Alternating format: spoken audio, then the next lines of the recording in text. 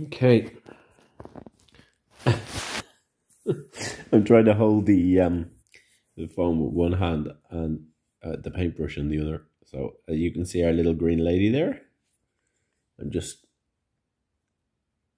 giving her a just going to give her a coat of varnish.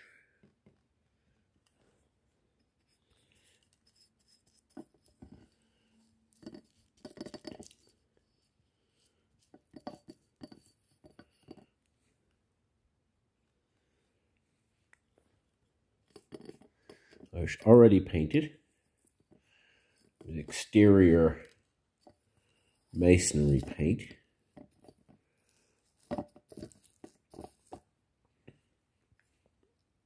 Which will make the Herculite's already pretty tough. It's very close to being weatherproof. I think it'll last longer when it's painted and even longer again when it's varnished.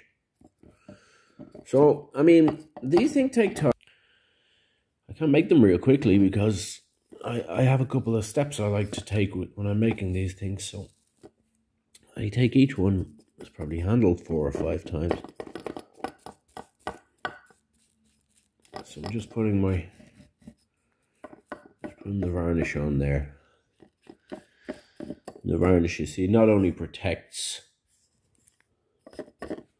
but it also it puts a nice glaze, which brings up the detail really nicely. So I think.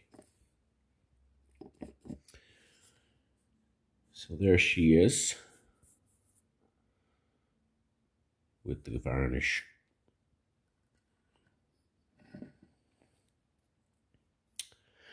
So I'm going to put her to dry over with the rest of them. I've made a few this evening. There's a few little green men there as well. A couple of raven skulls, a large green man. Did that moon as well. I've just done these in the last few hours. I have a bit of time to finish work. So I always do a little bit of, I like to keep busy. I do a little bit of varnishing. So, thank you.